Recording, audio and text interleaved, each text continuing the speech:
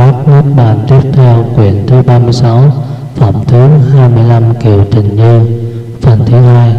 Lại có ông Phạm Chí tên là Thanh Tịnh Phù nói rằng: thưa ông Cụ Đàm, tất cả chúng sinh chẳng biết pháp gì mà thấy thế gian thường vô thường, cũng vô thường, chẳng phải hữu thường, chẳng phải vô thường, vân vân, cho đến chẳng phải như đi khỏi, chẳng phải chẳng như đi khỏi. Đức Phật nói rằng: này thiện nam tử, chúng sinh chẳng biết sắc, vân vân, cho đến chẳng biết thức, nên thấy thế gian thường, vân vân, cho đến chẳng phải như đi khỏi, chẳng phải chẳng như đi khỏi. Ông Phạm Chí nói rằng: thưa ông Cụ Đàm, chúng sinh biết pháp gì nên chẳng thấy thế gian thường, vân vân, cho đến chẳng phải như đi khỏi, chẳng phải chẳng như đi khỏi. Đức Phật nói rằng: này thiện nam tử, chúng sinh biết sắc cho đến biết thức nên chẳng thấy thế gian thường, vân vân, cho đến chẳng phải như đi khỏi, chẳng phải chẳng như đi khỏi. Ông Phạm Chí nói rằng: thưa Đức Thế Tôn, nguyện xin Ngài vì con phân biệt dạy nói thế gian thường hay vô thường. Đức Phật dạy rằng: này thiện nam tử, nếu người bỏ nghiệp cũ chẳng tạo nghiệp mới thì người đó có thể biết thường cùng vô thường. Ông Phạm Chí bạch rằng: thưa Đức Thế Tôn, con đã thấy biết rồi. Đức Phật dạy rằng: này thiện nam tử, ông thấy thế nào, ông biết thế nào? Thưa Đức Thế Tôn, nghiệp cũ là gọi vô minh cùng với ái, nghiệp mới là gọi thụ hữu. Nếu người sai lìa vô minh ái đó chẳng tạo tác thụ hữu thì người đó chân thật biết thường và vô thường. Con nay nói được mất tịnh chánh pháp quy tam bảo, người xin Đức Như Lai cho phép con xuất gia. Đức Phật bảo ông Kiều Trình Như cho ông Phạm Chí này xuất gia thọ giới. Ông Kiều Trình Như nhận lệnh của Đức Phật rồi nên ông ấy đến trong chúng tăng, vì ông ấy làm phép ít ba khiến cho được xuất gia. 15 ngày sau, ông ấy hết lão vĩnh viễn đắc quả A La Hán. Phạm Chí độc tử lại nói rằng: thưa ông Cụ Đàm, tôi đang muốn hỏi mà có thể được phép chăng? Đức Như Lai lặng thinh, hỏi lần thứ hai, lần thứ ba, Đức Như Lai có lệ như vậy. Ông độc tử lại nói rằng: thưa ông Cụ Đàm, tôi từ lâu đã cùng ông chung làm bạn thân, ông cùng tôi tình nghĩa không có ai, tôi mới hỏi han vì sao ông lặng thinh. Bây giờ Đức Thế Tôn suy nghĩ rằng như vậy, ông Phạm Chí này tính tình nhu nhã, thuần thiện, thiết thực, thường vì sự hiểu biết mà đến hỏi han, chứ chẳng vì muốn náo loạn. Nếu ông đó hỏi thì sẽ theo ý mà đáp. Đức Phật nói rằng: này độc tử, hay thay, ông cứ theo đường mình nghi ngờ mà hỏi, ta sẽ giải đáp cho. Ông độc tử bạch rằng: thưa ngài Cụ Đàm, Đài có thiện sao Phạm Chí như vậy? Đài có bất thiện sao Phạm Chí như vậy? Thưa ngài Cụ Đàm, xin nguyện Ngài vì tôi giải nói cho tôi được biết pháp thiện và bất thiện. Đức Phật dạy rằng: này thiện nam tử, tôi có thể phân biệt giải nói rộng rãi nghĩa ấy, nhưng nay tôi sẽ vì ông nói giải lược vấn đề này. Này thiện nam tử, dục gọi là bất thiện, giải thoát dục thì gọi đó là thiện. Sân giới ngu si cũng là như vậy. Sát giết hại gọi là bất thiện, bất sát thì gọi là thiện, vân vân, cho đến tà kiến cũng là như vậy. Này thiện nam tử, tôi nay nói về ông nói 3 thứ pháp thiện, bất thiện và nói 10 thứ pháp thiện, bất thiện. Nếu đệ tử của ta có thể làm sự phân biệt như vậy, 13 thứ pháp thiện và bất thiện cho đến 10 thứ pháp thiện và bất thiện, thì phải biết người này có thể hết tham dục, sân giới, ngu si, tất cả các lậu, các đức, tất cả các hữu. Ông Phật Chí nói rằng: thưa ngài Cụ Đàm, trong Phật pháp này hẳn có một vị tỳ kheo có thể hết tham dục, sân giới, ngu si, tất cả các lậu, tất cả hữu như vậy không? Đức Phật nói rằng: này thiện nam tử, trong Phật pháp này chẳng phải là 1, 2, 3 mà cho đến 500, thậm chí có bao giờ những tỳ kheo vân vân có thể hết tham dục, sân giới, ngu si, tất cả các lậu, tất cả các hữu như vậy. Thưa ngài Cụ Đàm, thay vì một tỳ kheo trong Phật pháp này và có một tỳ kheo ni có thể hết tham sân si, tất cả các lậu, tất cả hữu như vậy chăng? Đức Phật nói rằng: này thiện nam tử, trong Phật pháp này chẳng phải 1, 2, 3 vân vân thế nên tâm mà có đến vô lượng những tỳ kheo ni có thể đoạn trừ tham dục, tham sân si, tất cả các lậu, tất cả các hữu như vậy. Ông độc tử nói rằng: thưa ngài Cụ Đàm, thay vì một tỳ kheo, một tỳ kheo ni trong Phật pháp này và có một ưu và tất trì giới tinh cần phạm hạnh thanh tịnh qua khỏi bờ nghi kia đoạn trừ lấy nghi tranh. Đức Phật nói rằng: này Thiện nam tử, trong Phật pháp của ta chọn phải 1, 2, 3 vân vân cho đến 500 mà có đến vô lượng những ưu và tất trì giới tinh cần phạm hạnh thanh tịnh đoạn trừ 5 kết giới được quả A Na Hàm qua được bờ nghi kia cách đức lối ni. Ông độc tử nói rằng: thưa Cụ Đàm, thay vì một tỳ kheo, một tỳ kheo ni, một ưu bà tất trong Phật pháp này và có một ưu bà duy trì giới tinh cần phạm hạnh thanh tịnh qua được bờ nghi kia cách đức lối ni không? Đức Phật đáp rằng: này Thiện nam tử, trong Phật pháp của ta chẳng phải 1, 2, 3 vân vân cho đến 500 mà có đến vô lượng những ưu bà duy trì giới tinh cần phạm hạnh thanh tịnh đoạn trừ 5 kết giới được quả A Na Hàm qua được bờ nghi kia cách đức lối ni. Ông Bụt Tử nói rằng: thưa ngài Cụ Đàm, thay vì một tỳ kheo, một tỳ kheo ni hết tất cả các loại, mỗi ưu bà tất, mỗi ưu bà duy trì giới tinh cần phạm hạnh thanh tịnh cách đức lối ni trong Phật pháp này và có một ưu bà tất thọ niềm vui năm dục mà lòng không lối nghi ngờ không? Đức Phật đáp rằng: này Thiện nam tử, trong Phật pháp này chẳng phải 1, 2, 3 cho đến 500 mà có đến vô lượng những ưu bà tất đoạn trừ 3 kết được tu đà hoàn, ít tham sân si được tu đà hàm. Những ưu bà tất, ưu bà duy cũng vậy. Thưa Đức Thế Tôn, câu hôm nay nói thí dụ Đức Phật dạy rằng hai thay, thích nói thì nói đi. Thưa Đức Thế Tôn, ví như vô lượng Nan Đà, Bà Nan Đà vân vân tu xuống đi lớn, mưa pháp của Đức Như Lai cũng lại như vậy, bình đẳng mưa xuống cho ưu bà tất, ưu bà duy. Thưa Đức Thế Tôn, nếu các ngoại đạo muốn nói xuất gia thì chẳng rõ Đức Như Lai thử thách bao nhiêu tháng. Đức Phật dạy rằng: này Thiện nam tử, họ đề cao 4 tháng thử thách nhưng chẳng nhất định là một thứ. Thưa Đức Thế Tôn, nếu chọn một thứ thì nguyện xin Đức đại từ cho các con xuất gia. Lúc bây giờ Đức Thế Tôn bảo ông Kỳ Trình Như cho phép ông độc tử này xuất gia thọ giới. Ông Kỳ Trình Như nhận lệnh của Đức Phật rồi đến trong chúng tăng vì ông ấy là pháp ít cho xuất gia. Sau độ 15 ngày thì được quả tu đà hoàn. Đến đắc quả rồi, ông ấy lại nghĩ rằng nếu có người trí tuệ theo học được thì tối nay đã được đủ điều kiện tới Đức Phật. Ông liền đi đến chỗ Đức Phật, đồ mặt làm lễ kinh lễ xong rồi về đến một bên và bạch với Đức Phật rằng: thưa Đức Thế Tôn, nếu người có trí tuệ mà theo học được thì con nay đã được. Nên xin Đức Phật vì con một lần nữa phân biệt dạy nói khiến cho con chứng được trí tuệ vô học. Đức Phật dạy rằng: này Thiện nam tử, ông xin tinh tấn tu tập 2 pháp, một là Samatha chỉ, 2 là Tỳ Bà Xá Na Quán. Này Thiện nam tử, nếu có tỳ kheo muốn được quả tu đà hoàn cũng phải xin tu tập 2 pháp như vậy. Nếu là muốn được quả tu đà hàm, A Na Hàm, quả A La Hán cũng phải tu tập 2 pháp như vậy. Này Thiện nam tử, nếu có tỳ kheo mới được 4 thiền, 4 vô lượng tâm, 6 thần thông, 8 bố xả, 9 võ, 8 thắng xứ, trí vô chánh không tinh cái, trí định, trí đốt não, 4 vô ngoại trí, kim cương tam muội, tịnh trí, vô sinh trí vân vân, cũng phải tu tập 2 pháp như vậy. Này Thiện nam tử, có tỳ kheo nếu muốn được tập trụ địa, vô sinh pháp nhẫn, vô tướng pháp nhẫn, Bất khả tư nghị pháp nhẫn, thánh hạnh, phạm hạnh, thiên hạnh, Bồ Tát hạnh, hư không tam muội, trí tam muội, không vô tướng, vô tác tam muội, bị tam muội, bất thối tam muội, thủ nguyên tam muội, kim cương tam muội, Phật hành, vô thường, chánh lặng, chánh giác vân vân, cũng phải tu tập 2 pháp như vậy. Ông Mục Tử nói rồi lấy bá Đức Phật mà đi ra, ở tại trong vùng Ta La tu 2 pháp này, chẳng bao lâu là được quả A La Hán. Lúc đó là có vô lượng tỳ kheo nên đi đến chỗ Đức Phật. Ông được tự thấy họ rồi hỏi rằng: thưa các đại đức, các ngài muốn đi đến đâu? Các vị tỳ kheo nói rằng: chúng tôi muốn đến chỗ Đức Phật.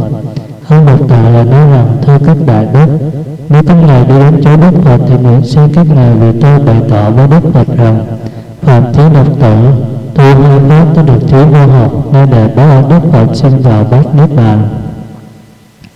Các vị tỳ kheo đến chỗ Đức Phật rồi bạch với Đức Phật rằng: thưa Đức Thế Tôn, tỳ kheo đệ tử gọi là cho chúng con theo rằng: thưa Đức Thế Tôn, phạm chí đệ tử tu tập hai pháp được vô học trí, nên để báo ân Đức Phật sinh vào với niết bàn.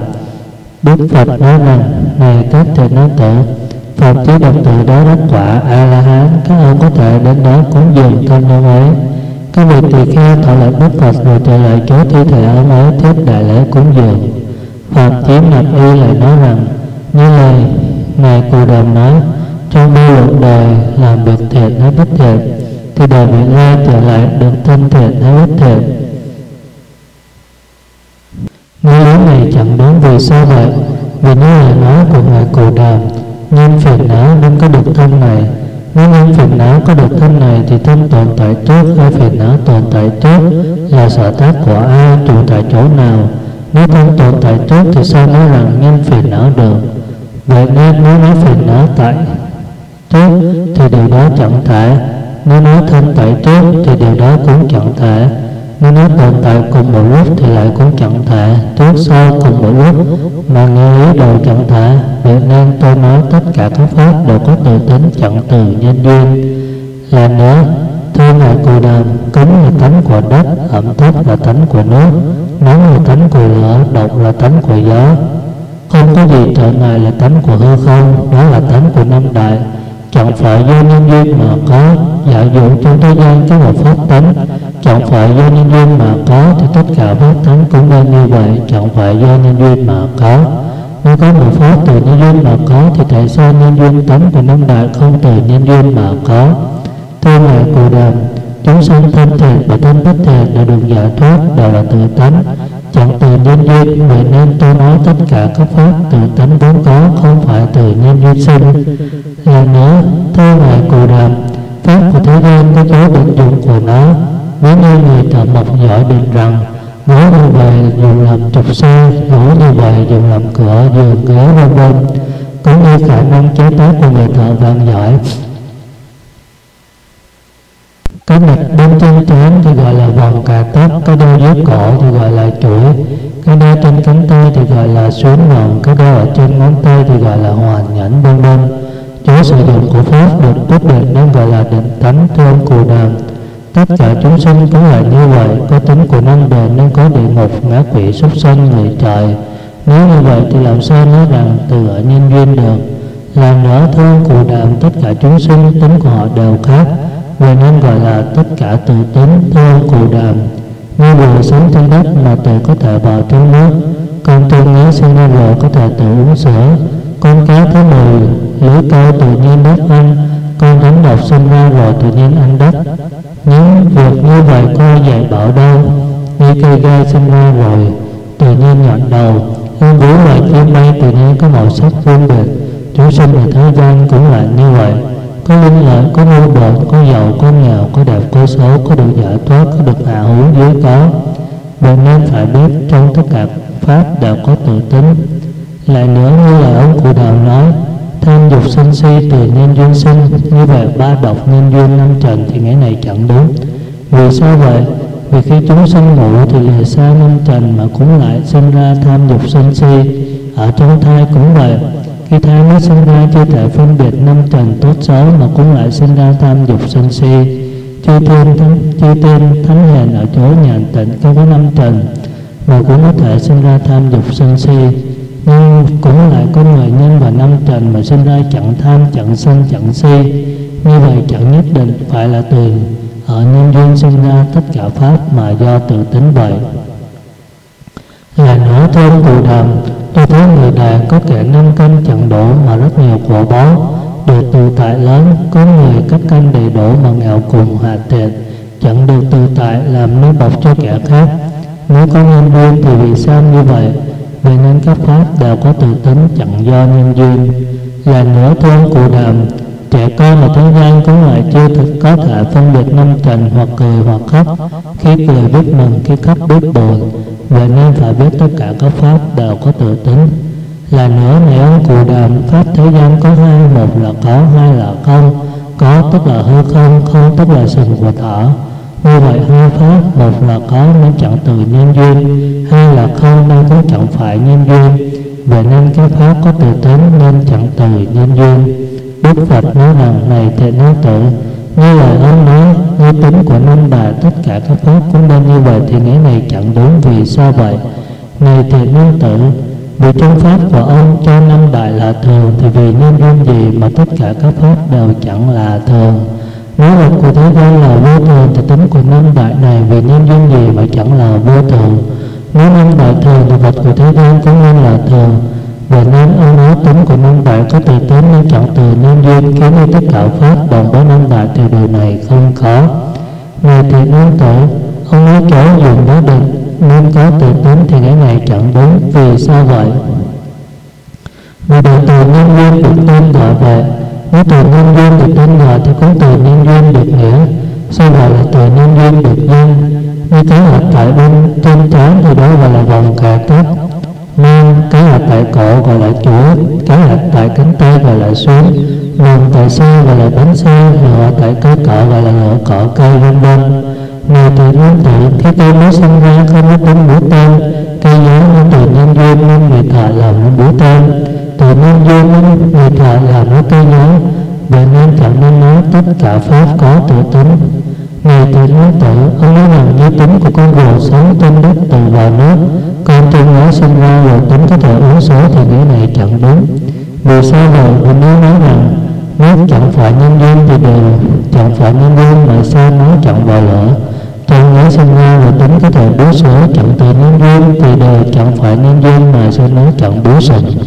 Này thì nhân tử, nếu nói các pháp đều có tự tính, chẳng cần dạy bảo tập thành cái lúc quan trọng, thì cái này chẳng đúng. Vì sao vậy? Vì nay thấy có dạy bảo và nhờ dạy bảo nên tăng trưởng, vì nên phải biết là không có tự tính. Người thì năng tử, nếu tất cả pháp có tự tính thì các thầy Bà La Môn tất cả chẳng nên vì thân thanh tịnh mà giết vô cúng tế. Nếu vì thân mà cúng tế thì phải biết là không có tự tính. Người thì năng tử, thế gian nếu là pháp thường có ba thứ: một là muốn làm, hai là khi làm, ba là làm rồi. Nếu tất cả pháp có tự tính thì vì sao trong đời có ba lời nói đó? Vì có ba lời nói nên biết tất cả không có tự tính. Người thì năng tử, nếu các pháp có tự tính thì phải biết các pháp đều có tự tính. Cây mới mọi vật nếu có định tính thì vì duyên gì làm ra nước ngố, làm ra mật, làm ra thạch mật, rượu đóng, vân vân. Nếu nó có một tính thì vì duyên gì mà sinh ra những vị như vậy? Nếu trong một vật sinh ra nhiều thứ như vậy thì phải biết các pháp chẳng được nhất định đều có một tính. Này thì năng tử, nếu tất cả pháp có định tính thì thánh nhân vì sao uống nước muối, ăn thạch mật, hấp mật, còn rượu thì chẳng uống? Về sau vì rượu đắng nên trời lại được uống. Vậy nên phải biết là không có định tính. Nếu không định tính thì làm sao chẳng nhân và nhân duyên mà có. Này thì năng tử, ông nói tất cả pháp có tự tính thì làm sao mà nói dụ? Nếu có ví dụ thì phải biết các pháp không có tự tính. Nếu có tự tính thì phải biết không có ví dụ. Người trí tuệ của thế gian đều nói ví dụ nên phải biết các pháp không có tự tính, không có một tính. Người thì năng tử, ông nói rằng thân là tồn tại trước, hay phiền não tồn tại trước, thì nghĩa này chẳng đúng. Vì sao vậy? Vì nếu ta sẽ nói thân tồn tại trước thì ông có thể nạn đến rằng ông cũng đồng với ta thân chẳng tồn tại trước, thì vì nhân duyên gì mà tạo ra sự khó khăn này? Này thì năng tử, tất cả thân của chúng sinh và phiền não đều không trước sau, cùng một lúc mà có. Đây là nhất thời có, nên cần phải nhân vào phiền não mà được có thân, nhất định chẳng nhân vào thân mà có phiền não. Ý ông nói cho là như hương mắt của con người cùng một lúc mà được chẳng nhân đợi nhau. Mắt trái chẳng nhân vào mắt phải chẳng nhân vào mắt trái. Phiền não và thân cũng là như vậy, thì cái này chẳng đúng. Vì sao vậy? Này thì năng tử, với những mắt của thế gian thấy bức đèn cùng ánh sáng tuy là một lúc, nhưng ánh sáng cần phải nhân vào bức đèn, nhất định chẳng nhân vào ánh sáng mà có bức đèn vậy. Này thì năng tử, ý ông nói cho là thân chẳng tồn tại trước nên biết không nhân duyên, thì nghĩa này chẳng đúng. Vì sao vậy? Vì nói ra thân trước không nhân duyên nên gọi là không, thì ông chẳng nên nói tất cả các pháp đều có nhân duyên. Nếu nói chẳng thấy nên chẳng nói, thì nên đã thấy cái bệnh vân vân từ nhân duyên sinh ra, mà vì sao chẳng nói? là như có bệnh, nên duyên trước của thân cũng là như thế. Người thì nương tử, nếu thế nào chẳng thấy tất cả các pháp đều từ nhân duyên không có tự tính. Này thì nương tử, mà nếu nói tất cả pháp đều có tự tính không có nhân duyên thì ông vì nhân duyên gì nói đến năm đại? Tính của năm đại này tức là nhân duyên. Này thì nương tử, nhân duyên năm đại tuy là như vậy nhưng cũng chẳng nên nói các pháp đều đồng với nhân duyên năm đại. Nhưng người đời nói tất cả người xuất gia tinh cần trì giới, thiên đà la vân vân cũng nên như vậy tinh cần trì giới. Này thì nương tử, ông nói năm đại có tính quyết định bền chắc, còn ta quan sát thấy tính đó chuyển biến nên chẳng định. Này thì nương tử, ván sửa to xót hộ cao vân vân, ở trong pháp của ông gọi kiến là đất địa, đất này bất định hoặc đồng với nước, hoặc đồng với đất, nên chẳng được nói là tự tính bền chắc. Này thì nương tử, bạch lạc của tứ hợp kim có trì thép đồng sắt vàng bạc vân vân, ở trong pháp của ông gọi kiến là lửa hỏa. Bốn tính của lửa này là khi chạy thì tính nước, khi bỏng thì tính gió, khi nóng thì tính lửa, khi cứng thì tính đất. Thì sao nó làm quyết định của tính? Quyết định gọi là tính của lửa. Các này thì nương tử, tính của nước gọi là chảy. Nếu khi nước uống đông chẳng gọi là đất, mà uống gọi là nước, thì vì nhân duyên gì khi sống động chẳng gọi là gió? Nếu động chẳng gọi là gió thì khi nước uống đông có nên chẳng gọi là nước? Nếu hai cái này từ nhân duyên thì vì sao nói rằng tất cả pháp chẳng từ nhân duyên? Này thì nương tử, nếu nói tính của năm căn có thể thấy nghe hay biết chạm xúc nên đều là tự tính, chẳng từ nhân duyên thì nghĩa này chẳng đúng. Vì sao vậy? Này thì nương tử, vì tính của tự tính thì tính là tính chẳng thể chuyển. Nếu nói tính của mất thì thấy phi, nếu nói tính của mất là thấy thì thường, nên có thể thấy, chẳng nên có khi thấy, có khi chẳng thấy. Vì nên phải biết là từ nhân duyên mà thấy, chẳng phải không nhân duyên mà thấy được. Này thì nương tử, ông nói chẳng phải nhân và năm trần sinh ra tham giải thoát thì nghĩa này chẳng đúng. Vì sao vậy? Này thì nương tử, vì sinh ra tham giải thoát chứ lại chẳng nhân và nhân duyên năm trần. Nhưng nếu ác giác quán thì sinh ra tham dục, còn thiện giác quán thì được giải thoát. Này thì nương tử, nhân duyên bên trong nên sinh ra tham giải thoát, nhân duyên bên ngoài thì có thể tăng trưởng. Vậy nên nói rằng tất cả các pháp đều có tự tính, chẳng nhân và năm trần sinh ra tham giải thoát thì không có chỗ đó. Này thì nương tử, ông nói rằng người đầy đủ các căn thiếu thốn của cải chẳng được tự tại, còn người các căn tàn khuất giàu có nhiều của báo được đại tự tại. Nhưng đến người này dùng minh chứng mà có tự tính chẳng từ nhân duyên thì nghĩa này chẳng đúng. Vì sao vậy? Này thì nương tử, người chúng sanh từ nghiệp mà có quả báo như vậy thì có ba thứ: một là hiện báo, hai là sinh báo, ba là hậu báo. Bình cùng cừ phú căn độ hay chẳng độ là do nghiệp đều khác. Nếu có tự tính đủ các căn thì nên giàu có của báo, nhờ có của báo nên đủ các căn như vậy. Nhưng nay thì chẳng vậy, vậy nên nhất định biết là không có tự tính đều từ nhân duyên. Này thì nương tử, như là ông nói trẻ con là thế gian chưa thể phân biệt nhân duyên năm trần, cũng khóc cũng cười. Vậy nên tất cả có tự tính thì nghĩa này chẳng đúng. Vì sao vậy? Vì nếu có tự tính thì cười nên luôn cười, khóc nên luôn khóc.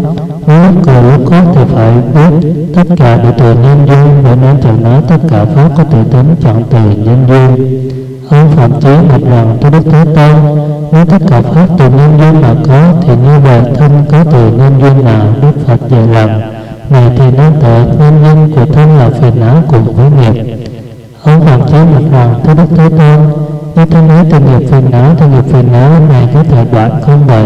Đức Phật dạy rằng: Đúng vậy, đúng vậy. Ông Phạm Chí bạch rằng: Thưa Đức Thế Tôn, người sinh này vì con không được dạy nói khác cho con nghe rồi chẳng về khỏi chỗ này đều đoạn hết.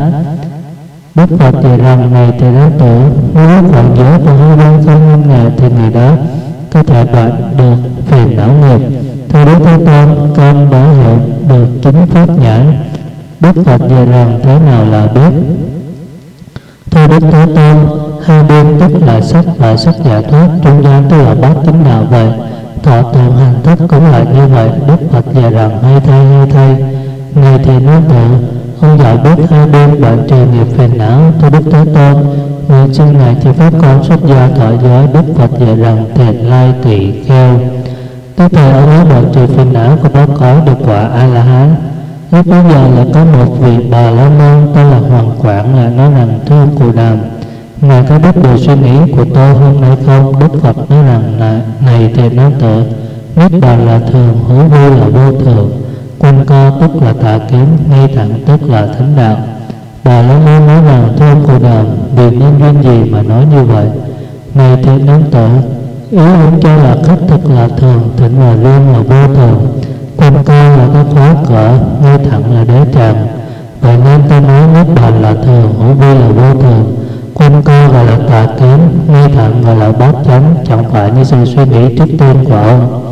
Ông Bà La Môn nói rằng: thưa ông Cù Đàm, ngài quả thật biết được lòng tôi, bát chánh đạo này có thể khiến chúng sinh được tịnh diệt không? Lúc bấy giờ Đức Thế Tôn mặc nhiên chẳng đáp. Ông Bà La Môn nói rằng: thưa ông Cù Đàm, ngài đã biết lòng con là hỏi ông của con hôm nay vì sao ngài lặng im mà thấy ngài chẳng thấy đáp. Ông Kiều Tình Như liền nói rằng: này ông Đại Bà La Môn, nếu có người hỏi đời hữu biên hay vô biên thì Đức Như Lai thường lặng im như thế chẳng đáp. Tám thánh đạo là ngay thẳng, niết bàn là thường. Nếu tu tám thánh đạo tức là được diệt tận, còn nếu chẳng tu tập thì chẳng thể được. Này ông Đại Bà La Môn, nếu ông nghe đại thành mà bốn đất ngôi thành ấy đều không có lỗ, chỉ có một cái cửa. Người dưới cửa thành ấy thông minh có trí tuệ, có thể giỏi phân biệt, đáng thả thì thả, đáng ngăn thì ngăn. Tôi chẳng thể biết người ra vào nhiều hay ít, nhưng nhất định biết tất cả người vào ra đều theo cửa này. Này thì nam tử, Đức Như Lai cũng vậy, thành dụ cho niết bàn, cửa dụ cho tám chánh đạo, người dưới cửa dụ cho Như Lai. Này thì nam tử, Đức Như Lai hôm nay tuy chẳng đáp lại ông tịnh cùng chẳng tận, nhưng người có tịnh ấy thì cần phải tu tập tám chánh đạo ấy. Ông Bà La Môn nói rằng: hai thay theo Đại Đức Kiều Tình Như, Đức Như Lai khi có thể nói pháp vi diệu, tôi nay thật muốn biết thành niết bàn, biết đạo tám chánh, và tôi là người dưới cửa. Ngài Kiều Tình Như nói rằng: hai thay này ông Bà La Môn, ông có thể phát tâm vô thường rộng lớn. Đức Phật nhiều lần dừng lại, này ông Kiều Tình Như, ông Bà La Môn này chẳng phải đến ngày hôm nay mới phát tâm. Thọ quá khứ xa xưa vô lượng kiếp, các Đức Phật Thế Tôn gọi là Phổ Quang Minh, Như Lai ứng cúng chánh biến tri minh hành tích, thiện thể thế danh dạy vô thượng sĩ điều ngự trường phu thiên nhân sư Phật Thế Tôn. Người này trước đó ở cho Đức Phật đó phát tâm vô thường cho nặng chánh giác. Trong kiếp hiện này, ông ấy sẽ được lòng Phật. Nói rồi ông ấy thông đạt nói biết pháp tế, vì chúng sinh nên hiện ở ngoại đạo làm ra vẻ không biết gì. Nghe nhân duyên nói, này ông Kiều Tình Như, ông chẳng nên khen ngợi rằng hai thay, ông ấy có thể phát tâm rộng lớn như vậy. Lúc bây giờ Đức Thế Tôn biết rồi liền bảo ông Kiều Tình Như rằng: tỳ kheo A Nan nay ở đâu? Ông Kiều Tình Như bạch rằng: thưa Đức Thế Tôn, tỳ kheo A Nan đang ở ngoài rừng Ta La, cách đại hộ này 12 gia tuần, đang bị sự nhiễu loạn của số loạn 4.000 ức ma. Những ma chúng đó đều tự biến thân làm hình dáng Đức Như Lai. Hoặc con ma tuyên nói tất cả các pháp từ nhân duyên sinh, hoặc con ma nói rằng tất cả các pháp chẳng từ nhân duyên sinh, hoặc con ma nói rằng tất cả nhân duyên đều là thường pháp, từ nhân duyên sinh ra thì đều là vô thường. Hoặc con ma nói rằng nắm ấn là thật, hoặc nói hư giả nghiệp giới có đời. Hoặc con ma nói rằng có 12 duyên, hoặc con ma nói rằng chính là có 4 duyên, hoặc nói các pháp như hóa, như nóng, như ngọn lửa. Hoặc con ma nói rằng nhân nghe mà được pháp, hoặc con ma nói rằng nhân tư duy mà đắc pháp, hoặc con ma nói rằng nhân tu mà đắc pháp, hoặc lại con ma nói rằng, hoặc lại con ma nói pháp quán bất tịnh, hoặc lại con ma nói pháp quán hơi thở vào ra, hoặc lại con ma nói quán bốn niệm xứ, hoặc lại con ma nói 7 thứ phương tiện nghĩ 3 thứ quán, hoặc lại con ma nói quán pháp định pháp, những pháp thế gian đại nhất pháp, học điều và vô học điều, Bồ Tát sơ trụ cho đến thực trụ. Hoặc con ma nói không vô tú vô tác, hoặc lại con ma nói tu đa la kỳ dạ tỳ dài, la na già đà u đà na ni đà na am ba đà na y đế mục đa đà xá đại nhà tỳ Phật lộc a phù đà đạt ma u ba đề xá 12 bộ kinh. Hoặc có ai nói 4 niệm xứ, 4 chánh cần, 4 lý ý túc, 5 căn 5 lực, 7 giác phần, 8 thánh đạo. Hoặc có ai nói nội không, ngoại không, nội ngoại không, hữu vi không, vô vi không, vô thủy không, tính không, viễn ý không, tam không, tự tướng không, vô tướng không, ấn không, nhập không, giới không, tiện không, bất tiện không, vô ký không, bồ đề không, đạo không, niết bàn không, hành không, đắc không, đệ nhất, nghĩa không, không không, đại không. Hoặc có nơi thì hiện thành thân biến hóa, thân sinh ra nước lửa. Hoặc phần trên thân tu ra nước, phần dưới thân phát ra lửa, dưới thân tu ra nước, trên thân phát ra lửa. Hơn bên trái nghiêng xuống, hơn bên phải tu ra nước, hơn bên phải nghiêng xuống, hơn bên trái tu ra nước. Một bên hông nội sống, một bên hông tung mơ. Hoặc có nơi thể hiện thế giới chư Phật, hoặc lại có nơi thể hiện cảnh Bồ Tát so sinh đi 7 bước, cảnh khi ở tại thân cung hưởng thụ nhân tình, cảnh khi mới bắt đầu xuất gia tu khổ hạnh, cảnh khi đến dưới gốc cây ngồi vào tâm mười phá hoại ma quân, cảnh khi chuyển pháp luân, cảnh khi thể hiện đại thành thông và niết bàn. Theo Đức Thế Tôn thì Kheo ăn an theo những việc này rồi tất khởi ý niệm rằng nếu thành thân biến hóa như vậy, sau này chưa thấy việc làm này của ai? Há chẳng phải là việc làm của Đức Thế Tôn Thích Ca sao? Ông muốn đứng dậy, muốn nói điều chẳng theo ý, thì Kheo ăn an rơi vào dây thối của ma, nên lại nghĩ rằng lời nói của chư Phật nói chẳng đồng. Ta nên phải thọ lời nói của ai? Thưa Đức Thế Tôn, A Nan hôm nay cực thọ đại khổ, ông tuy nghĩ đến Như Lai, nhưng hôm nay có thể cứu. Do nhân duyên này nên ông ấy chẳng đi đến trong đại chúng này. Lúc bấy giờ lại Bồ Tát Văn Thù Sư Lợi bạch Đức Phật rằng: Thưa Đức Thế Tôn, trong đại chúng này có các Bồ Tát mới ở từ một đời phát tâm vô thường với năng chánh giác, đến ở vô lượng đời phát tâm Bồ Đề đã có thể cúng dường vô lượng chư Phật. Là những vị ấy kiên cố tu hành đầy đủ đảnh ba la mật, cho đến bát nhã ba la mật thành tựu công đức đã lâu rồi. Thân cần vô lượng chư Phật tịnh tu Phật mạnh, được tâm Bồ Đề, bất thoát chuyển, được nhẫn bất thoát chuyển, trì bất thoát chuyển, được như pháp nhẫn, thụ lăng nghiêm vân vân, vô lượng tam muội vân vân. Những vị như vậy nghe kinh đại thừa nhất định chẳng sinh nghi, giỏi có thể phân biệt tuyên nói tam bảo đồng một tính tướng, thường trụ chẳng biến đổi, nghe đều chẳng nghĩ bàn, chẳng sinh kinh sợ quái lạ, nghe đủ thứ không, lòng không sợ sệt, tỏ rõ thông đạt tất cả pháp tính, có thể trì tất cả 12 bộ kinh, rộng lý giải nghĩa của những kinh ấy, cũng có thể thọ trì 12 bộ kinh của vô lượng chư Phật vân vân. Do gì các vị ấy chẳng thể thọ trì kinh hiện đại niết bàn như vậy? Đức Phật vì nhân duyên gì mà hỏi ông Kiều Tình Như về chỗ ở của ông A Nan? Bây giờ Đức Thế Tôn bảo ngài Văn Thù Sư Lợi rằng: hãy lắng nghe, này tỳ nam tử, ta thành Phật đã qua 20 năm trụ ở thành Vương Xá. Bây giờ ta bảo các tỳ kheo rằng: này các tỳ kheo, hôm nay trong chúng này có ai có thể vì ta thọ trì 12 bộ kinh của Như Lai và cung cấp sự cần dùng bên phải bên trái, mà cũng khiến cho chẳng mất phần thành lợi của thân mình. Ông Kiều Tình Như ở trong chúng lúc đó đến mặt với ta rằng: con có thể thọ trì 12 bộ kinh cung cấp tạ hối mà chẳng mất việc làm lợi ích của mình. Ta nói rằng: này ông Kiều Tình Như, ông đã già cả đáng cần người sai khiến thì làm sao mới làm cấp sứ cho ta? Ông Xá Lợi Phất là nói rằng: con có thể thọ trì tất cả lời dạy của Đức Phật cung cấp việc cần dùng cho ngài mà chẳng mất việc làm lợi ích của mình. Ta nói rằng: này Xá Lợi Phất, ông đã già cả rồi, phải cần người xa vợ thì làm sao mới làm cấp sư của ta được, vân vân. Cho đến 500 các vị A La Hán đều cũng như vậy, và ta đều chẳng thọ. Lúc bây giờ ông Mục Linh ở trong đại chúng tất khởi suy nghĩ rằng: Đức Như Lai hôm nay chẳng nhận 500 vị tỳ kheo làm cấp sứ, thì ý Đức Phật vì muốn ai làm vậy? Tư duy thế rồi, ông liền vào định quan sát tới lòng Đức Như Lai đặt tại ông A Nan như mặt trời mới mọc, chiếu sáng lên đất phía tây. Thấy về việc này rồi, ông liền rời khỏi định, nói với ông Kiều Tình Như rằng: thưa đại đức, tôi thấy Đức Như Lai muốn khiến ông A Nan làm cấp sứ tạ ấu. Bây giờ ông Kiều Tình Như cùng với 500 vị A La Hán đến chỗ ông A Nan mà nói rằng: thưa ngài A Nan, ngày nay phải vì Đức Như Lai làm cấp sứ, kính mời ngài nhận việc đó cho. Ông A Nan nói rằng: thưa các đại đức, tôi thật chẳng đủ sức làm cấp sứ cho Đức Như Lai. Vì sao vậy? Vì Như Lai là đấng tôn trọng, giống như vua sư tử, như rồng, như lửa. Tôi nói yếu nhược bệnh yếu thì làm sao có thể đảm đương được. Các vị tỳ kheo nói rằng: thưa ngài A Nan, ngài hãy nhận lời của chúng tôi làm cấp sự cho Đức Như Lai được lợi ích lớn.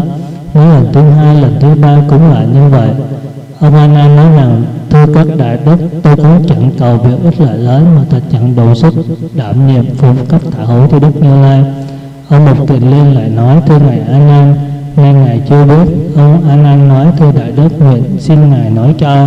Ông Mục Kiền Liên nói rằng: ngày hôm trước Đức Như Lai ở trong tăng chúng tìm kiếm cấp xứ 500 La Hán đầu sinh làm mà Đức Như Lai chẳng cho.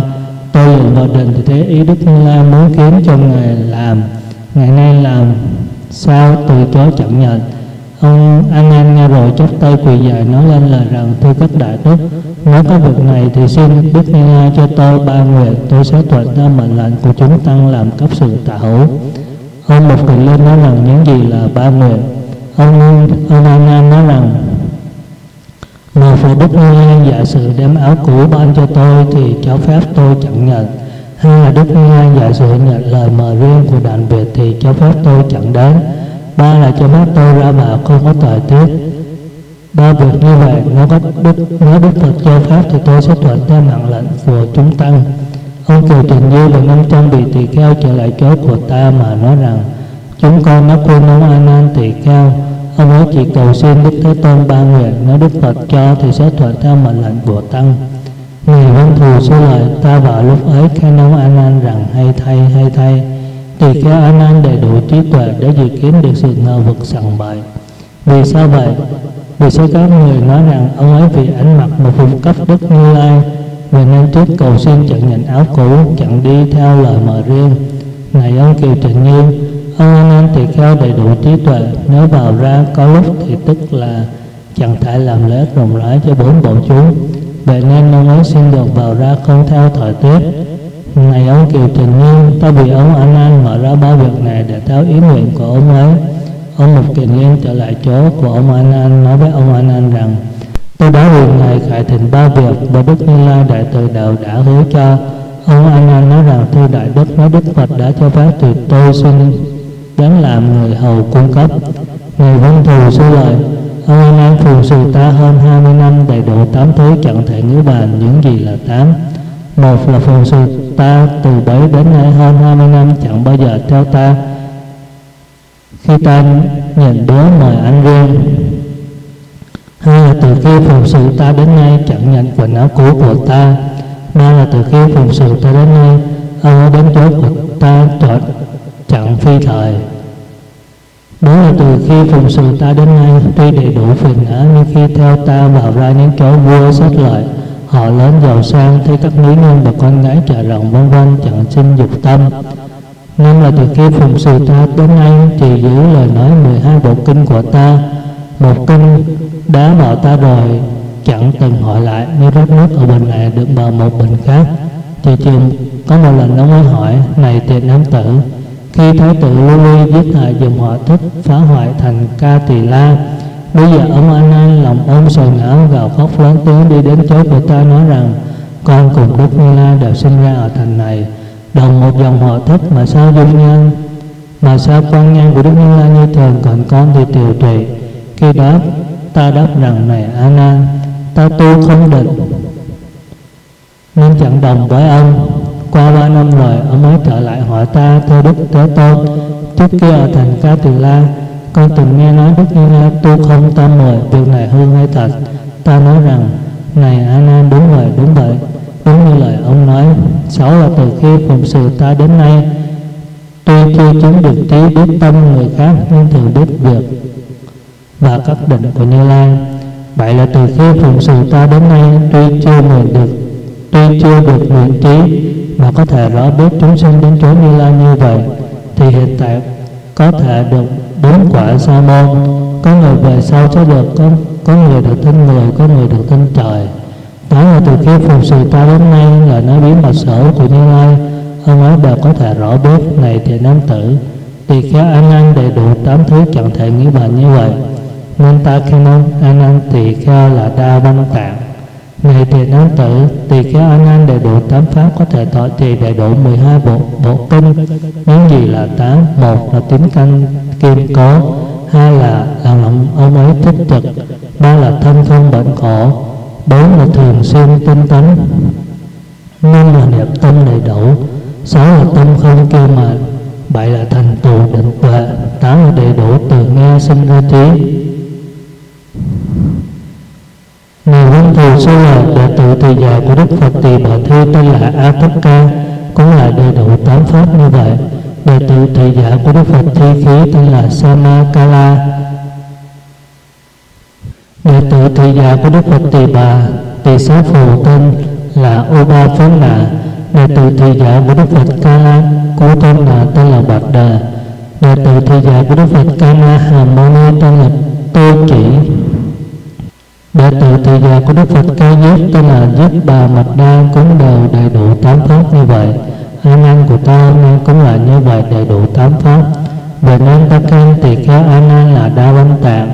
Này thì nói tự đúng như lời ông nói, trong đại chúng này chỉ có vô lượng vô biên Bồ Tát, nhưng những Bồ Tát đó đều có trách nhiệm nặng như là đại từ đại bi.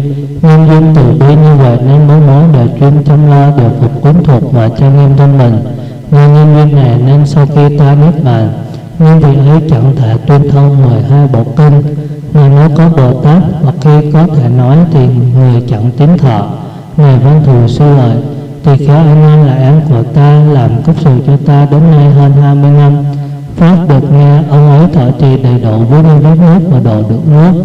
Và nên hôm nay ta lưu ý hỏi ông A Nan đang ở đâu, là muốn kiếm cho ông ấy thọ trì kinh niết bàn này. Này Tỳ Nán Tử, sau khi ta niết bàn, những điều châu nghe của tỳ kheo A Nan thì Bồ Tát Hoàn Quảng có thể lưu bố, còn điều ông A Nan tự có thể tuyên thông. Người văn thù sư là tỳ kheo A Nan nghe ở châu khác các cháu hội ngày 12 gia tuần mà đang bị sự nhiễu loạn của giáo vạn 4.000 ức ma. Ông có thể đến đó lớn tiếng xong với tất cả ma như vậy: hãy lắng nghe, lắng nghe. Nên nghe nói đại đại lắng nghe thì tất cả trời rồng Càn Thất Đà, Atula, Kalula, Thần Na La, Na Hầu La Già, người chọn về người, thành núi, thành cây, thành sông, thành biển, thành nhà cửa vân vân. Nghe tên tụng từ này không ai chẳng cung kính thọ trì. Đại lễ này đã được Đức Phật Thế Tôn nhiều lần 10 lần các sông hồng trong tuyên nói. Đại lễ này có thể truyền mỹ thân từ đức tích mạng. Nếu người thọ trì làm 5 việc: 1 là phạm hạnh, 2 là đoạn nhục, cách bất được ăn thịt, 3 là đoạn tử, rồi 4 là đoạn tâm vị cay, 5 là ưu ở tập tình.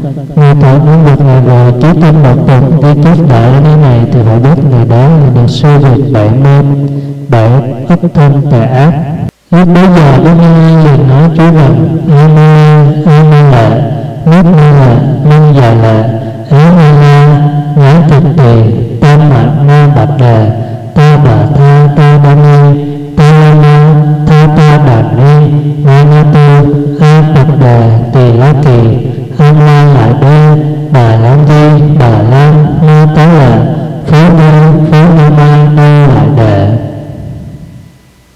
Bây giờ Bồ Tát Văn Thù số lợi tới Đức Phật thọ đại lễ này rồi đi đến chỗ ngài A Nan. Ở tại trong chúng ta nói lên rằng: này các ma và côn trùng, hãy nghe ta nói chú đại lễ mà ta thọ được từ Đức Phật. Mà vừa nghe đại lễ này rồi đều phát tâm vô tượng chánh đẳng chánh giác, sợ bỏ mối nghiệp. Hiện tại ông A Nan Văn Thù số lợi cùng với A Nan đều đi đến chỗ Đức Phật. A Nan thấy Đức Phật hết lòng lễ kính rồi lui về trụ một bên. Đức Phật bảo A Nan rằng: bên ngoài gần ta này có một Phạm chí tên là Tu Bạch Đà, từ đến 120 tuy được ngũ thông, nhưng chưa xả cơ mạnh, chứng được phi tưởng định, sinh ra nhất thiết trí, gọi là nhất bản tưởng. Ông có thể đến nói với ông Tu Bạch kia rằng: Đức Như Lai ra đời như hóa ưu đàm, vào giữa đêm nay ngài sẽ bát niết bàn. Nếu có việc gì làm thì hãy kịp thời làm ngay, chớ đợi ngày hôm sau mà sinh lòng hối hận. Này A Nan, lời nói của ông nhất định ông ấy tính thọ. Vì sao vậy? Vì ông thọ sâu trong 500 đời, nếu từng làm con của ông Tu Bạch Đà, lòng ông ấy cùng người ấy tập con còn chưa hết. do nhân duyên này nên tín thọ lời của ông. Lúc bây giờ ngài A Nan nhận lời Đức Phật dạy rồi, đi đến chỗ của ông, tôi bạch nói như vậy: thưa ngài, ngài đã biết Đức Như Lai ra đời như hướng ưu đàm, và giữa đêm hôm nay ngài sẽ đắc niết bàn. Nếu có việc gì làm thì hãy kịp thời làm ngay, chớ đợi ngày sau mà sinh ra lòng hối hận vậy. Ông tôi bạch đà nói rằng: hay thay thưa ngài A Nan, hôm nay tôi sẽ đi đến chỗ Đức Như Lai. Lúc bây giờ ngài A Nan cùng ông tôi bạch đà quay trở lại chỗ Đức Phật. Đến nơi rồi, ông tôi bạch đà tôi hỏi Đức Phật rằng: thưa ngài Cù Đàm, tôi đang muốn hỏi, xin tùy ý ngài đáp. Đức Phật nói rằng: này tôi bạch, hôm nay chính là lúc đó, theo lời hỏi của ông sẽ phương tiện theo ý của ông mà đáp. Thưa ngài Cù Đàm, có các sa môn Bà La Môn vân vân nói rằng tất cả chúng sinh thọ quả báo khổ vô bờ theo nhân duyên nghiệp của ngày trước, và nên mới có trì giới tinh tấn để thọ khổ tinh tâm thì có thể phá hoại nghiệp cũ đó thì mọi khổ tận diệt. Mọi khổ tận diệt tức là được niết bàn. Nghĩa lời này ra sao? Đức Phật nói rằng: này tỳ nương tử, nếu có sa môn Bà La Môn nói lời nói như vậy thì ta vì thương xót họ nên thường phải qua lại chỗ của những người này. Nếu báo nói họ rồi, tôi sẽ hỏi họ rằng: con có thật nói như vậy không? Nếu thế họ nói rằng: chúng con nói như vậy. Vì sao vậy? Thưa ông ngài Cù Đàm, vì tôi thấy chúng sinh quen làm các việc ác và được nghiệp của báo tâm được tự tại, là tất cả tối thiện và ngài cùng thương, lại tất cả tối thiện và ngài cùng nhiều thứ tốt chẳng được tự tại, là thấy có người nỗ lực làm nhiều việc để cầu của cải nhưng chẳng được, là thấy có người chẳng cầu mà tự nhiên được, là thấy có người tự tin chẳng giết hại mà ngược lại chết đều lấy chừng, là thấy kẻ ưa giết hại mà bảo toàn tuổi thọ, là thấy có người tịch tu phật hạnh tinh cần trì giới mà có kẻ được giải thoát, có kẻ chẳng được. Vậy nên tôi nói tất cả chúng sinh học quả báo khổ vô đều do nhân duyên nghiệp cũ ngày trước. Này ông tôi bảo ta lại sao hỏi: này các ông có thật tới nghiệp quá khứ không? Nếu có thế thì nghiệp này nhiều hay ít? Khổ hạnh hiện tại có thể phá được nhiều hay ít vậy? Có thể biết nghiệp đó đã hết hay chẳng hết vậy? Nghiệp đó đã hết thì tất cả hết chăng? Nếu thấy những người kia đó chúng tôi thật chẳng biết, thì ta sẽ vì những người đó dẫn dụ rằng nếu như có người thân bị tên độc, như định cuốn thuộc người ấy, mà thầy thuốc đến nhổ tên ra, tên đã nhổ xong, tên được yên ổn. Sau 10 năm, người này còn nhớ vợ ấy nói rằng rõ ràng phân minh, thầy thuốc đó vì ta nhổ ra tên độc, dùng thuốc đo nước và khiến cho ta được khỏi yên ổn hưởng thọ niềm vui. Con mới tự biết nghiệp của quá khứ, thì làm sao có thể biết khổ hạnh hiện tại quyết định có thể phá hoại nghiệp quá khứ vậy? Nên những người kia lại nói rằng: thưa Cù Đàm, nếu ông cũng có nghiệp của quá khứ mà vì sao thích một mình nghiệp quá khứ của tôi? Trong kinh của ông Cù Đàm cũng nói rằng: nếu thế có người giàu sang tự tại thì phải biết người đó đời trước đối thế tốt, như vậy bao chẳng gọi là nghiệp quá khứ sao? Ta lại nói rằng: này các ông, biết như vậy thì gọi là biết so sánh, chẳng gọi là biết chân thật. Trong pháp Phật của ta hoặc có vô nhân biết quả, hoặc có từ quả biết nhân. Trong pháp Phật của ta có nghiệp quá khứ, có nghiệp hiện tại, còn các ông thì chẳng về mà chỉ có nghiệp quá khứ. Không có nghiệp hiện tại, pháp của các ông chẳng từ phương tiện đoạn trừ nghiệp, còn pháp của ta chẳng về từ phương tiện đoạn trừ nghiệp. Các ông nghiệp hết rồi thì được khổ hết, còn ta chẳng phải vậy, phiền não hết rồi thì nghiệp khổ hết. Vậy nên ta nghe tất nghiệp quá khứ của ông. Người kia nói rằng: thưa ông Cù Đàm, tôi thật chẳng biết theo thầy tính thọ điều đó. Thầy nói thế thì tôi thật không có lỗi. Ta nói rằng: này ông, thầy của ông là ai? Nếu thấy người kia nói là Phó Linh thì ta lại nói rằng: khi xưa do ông chẳng nhất hỏi han đại sư thật có biết nghiệp quá khứ không? Thì ông nói rằng: ta chẳng biết. Thì ông sao lại thọ nhận lời nói của vị thầy này?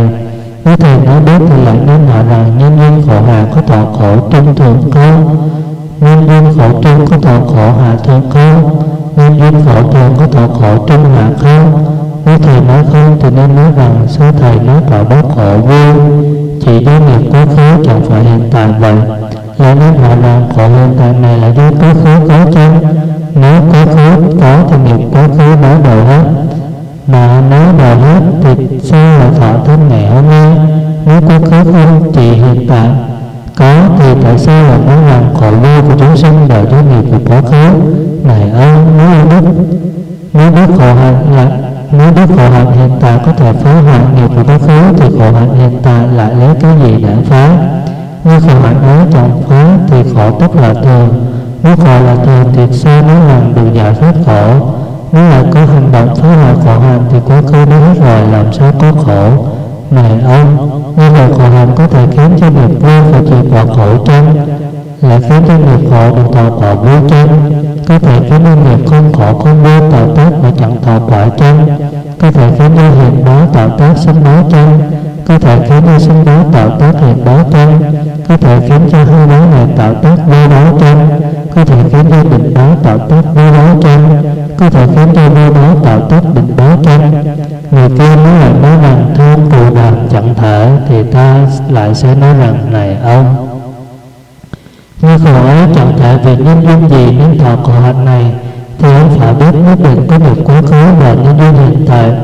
Vậy nên tôi nói rằng nhân phiền não sinh ra nghiệp, nhân nghiệp thọ báo. Ông phải biết tất cả chúng sinh có nghiệp quá khứ, có nhân hiện tại. Chúng sinh tuy có nghiệp sống lâu thọ nghiệp quá khứ, nhưng hiện tại cần phải nhờ vào nhân duyên ăn uống. Này ông, nếu nói chúng sinh thọ khổ, thọ vô quyết định do nhân duyên nghiệp của quá khứ, thì việc này chẳng đúng. Vì sao vậy? Này ông, nếu như có người vì vô từ oán địch do nhân duyên này nó được nhiều của báo, nhưng của báo này mà họ hưởng thụ niềm vui hiện tại, như vậy người này hiện tại tạo tác nhân duyên vô, hiện tại thụ hưởng quả báo vô. Nếu như có người giết đứa con yêu của vô, nhưng nhân duyên này đến chết mất thân mạng, như vậy người này hiện tại tạo tác nhân duyên khổ, hiện tại chịu quả báo khổ. Này ông, tất cả chúng sinh hiện tại nên là bốn đại thờ Tết, đất đai, nhân dân mà thọ khổ hay thọ vô. Vậy nên tôi nói rằng tất cả chúng sinh chẳng nhất định nhân mát và nghiệp cũ, quá khứ để thọ khổ hay vô vậy.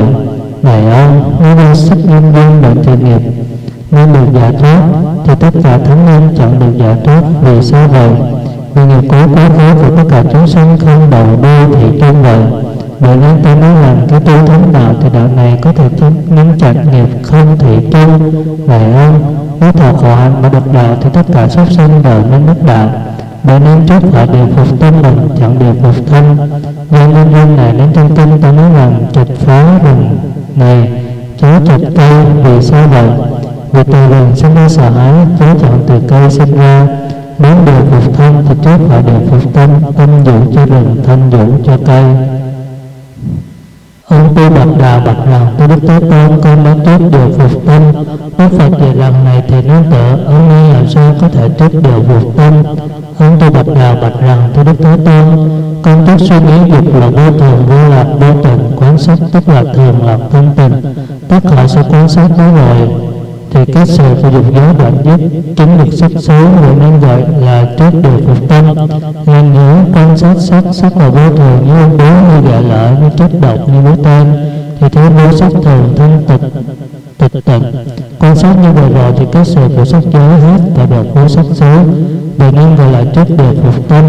Tiếp đến là quan sát tưởng, tức là vô thường, ông bố, gạ lợi, chất độc, mũi tên. Quan sát như vậy rồi thì chỉ được phi tưởng vô phi tưởng xứ. Phi tưởng vô phi tưởng xứ tức là nhất thiết trí, tịch tịnh, thanh tịnh, không có vô rác và thường hằng chẳng biến đổi. Nên các con có thể điều phục tâm mình. Đức Phật dạy rằng người thì nam tử, ông làm sao có thể điều phục tâm vậy? Hôm nay đã được phi tưởng vô phi tưởng định, còn gọi là tưởng của niết bàn, còn gọi là tưởng mà niết bàn vô tưởng, thì ông làm sao nói rằng kiếm được niết bàn? Này thì nam tử, ông trước mới có thể bỏ tất thơ tưởng, ý tưởng thô to, thì nay làm sao ái trước tế tưởng, ý tưởng vi tế, chẳng biết quả tiếp phi tưởng phi tưởng số, nên gọi tưởng nên như ung nhọt, như gạ lỡ, như chất độc, như mũi tên. Này thì nên tự thầy của ông là bắt đầu làm phép canh tính nhân lợi thông minh, còn chẳng thể đoạn trừ phi tưởng số như vậy, mà phải thọ thân ác, cũng là những người còn lại ấy. Như Đức Thế Tôn làm sao thể đoạn trừ tất cả các hữu? Đức Phật dạy rằng này thì nam tử, nếu quan sát thật tốt thì người này có thể đoạn tất cả hữu. Ông tu bạch đạo bạch rằng tôi Đức Thế Tôn sao gọi là thật tốt? Này thì nương tựa tướng của vô tướng gọi là thật tướng, theo Đức Thế Tôn sao gọi là tướng của vô tướng. Này thì nương tựa tất cả pháp không có tự tướng, theo tướng và tự ta tướng, không tướng vô nhân, không tướng tác, không tướng thọ, không tướng tác giả, không tướng thọ giả, không tướng pháp phi pháp, không tướng nam nữ, không tướng sĩ phu, không tướng vi tần, không tướng thời tiết, không tướng vì mình, không tướng vì người khác, không tướng vì mình, vì người không tướng,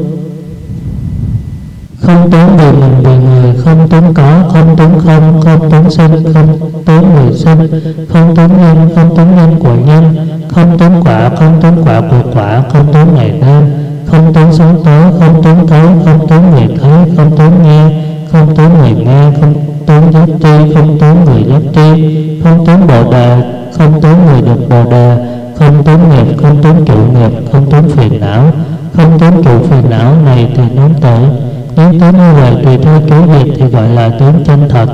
Này thì nương tựa tất cả các pháp đều là hư giả, tùy theo chủ việc ấy thì đó gọi là thật.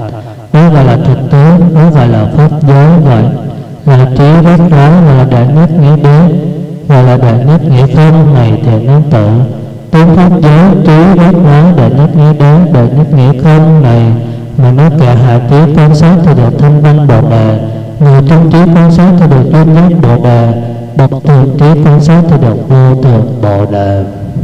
Khi nói pháp này thì 10.000 Bồ Tát được nhất sinh thực tế, 1.500.000 Bồ Tát được nhiều sinh pháp giới, 2.500.000 Bồ Tát được trí pháp giới, 3.500.000 Bồ Tát ngộ đại nhất nghĩa đế.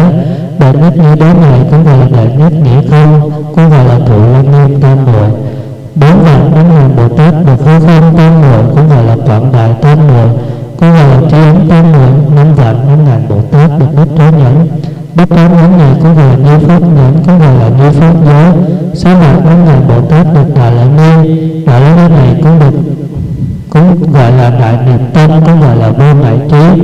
7.500.000 Bồ Tát được sơ tử ấn tam muội.